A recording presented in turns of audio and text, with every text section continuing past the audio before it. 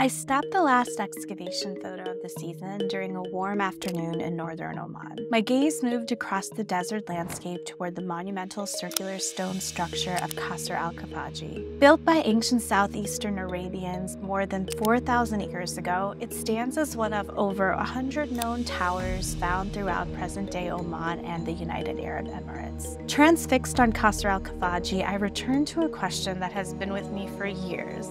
Why is this here? Even after decades of research and excavation, the purpose and function of the towers remain largely a mystery to archaeologists. Ancient people in southeastern Arabia constructed the towers out of raised mud brick and/or stone, stacking the blocks circularly in an intricate Tetris-like manner. Despite their remarkable size and history, many languish in the background. They continue to puzzle Omanis, archaeologists, and tourists alike. When people do visit or come across the towers, many have no idea they are looking at structures built thousands of years ago. But ongoing archaeological work, along with recent government investments in Oman's heritage tourism industry, is spurring renewed interest in the towers.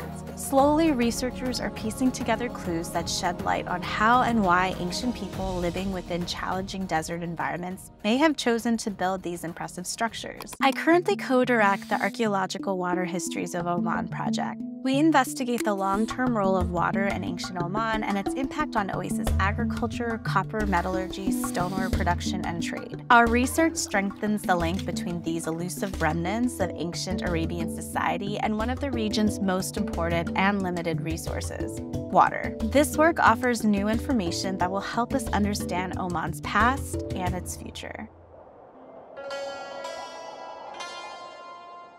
Earlier this year, I returned to Oman after 5 years away. I visited my old excavation site, Qasr al-Khafaj, within the UNESCO World Heritage Sites of Bat Archaeological and al-Ayn. These received a UNESCO designation because they contain some of the most complete and well-preserved 3rd millennium BC settlements, monuments, and necropolises in Eastern Arabia. Qasr al-Khafaj and other towers emerged during the an-Nar period of the region's early Bronze Age. This period marks an important time in Southeast Arabia's ancient history, when people began settling in oases and likely embarked on water diversion projects to allow for agriculture. Communities started creating new burial monuments and local craft industries, including ceramics, metals, and stonewares. They also began trading more with distant societies in Mesopotamia and the Indus Valley. Since archaeological work began in Oman, scholars have proposed various theories about the towers' purpose and function. Some think they were built as defensive structures, either to keep unwanted others out or to provide refuge for locals fleeing invasion. Others have hypothesized they protected elites living within the vicinity. A couple of researchers proposed these structures were not even towers, but ritual platforms that served important religious purposes, especially for funerals. It is likely the structures held multiple purposes, functions, and meanings across millennia. But what drove their initial construction? Why did ancient people choose to build the towers where they did? Archaeologist Michael Harrower, the principal investigator for the Arhu project, and I suspected their locations had something to do with water. Having a consistent water source would have been particularly important for ancient Southeast Arabians because of the large-scale activities such as oasis agriculture and mining metals that communities were engaged in.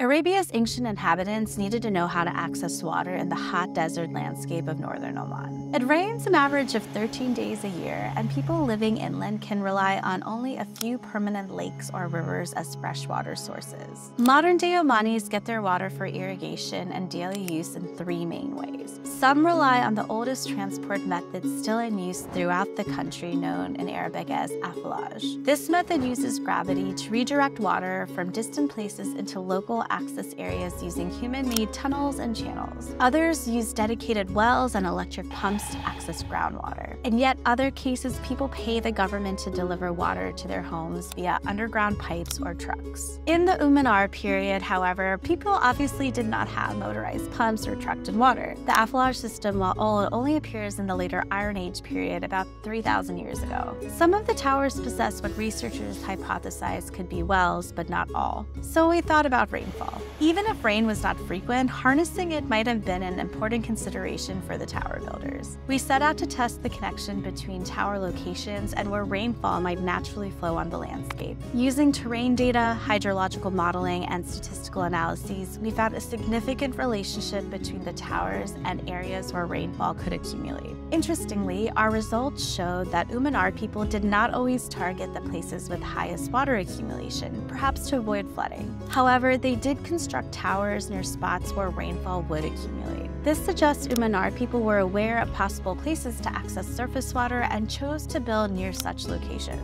In other words, while the purpose, function, and meaning of these structures likely changed over time, water seems to have played a foundational role in the tower's origin stories. These findings showcase the resourcefulness and ingenuity of ancient communities and might even hold lessons for us today as communities in Oman and elsewhere continue to deal with water scarcity.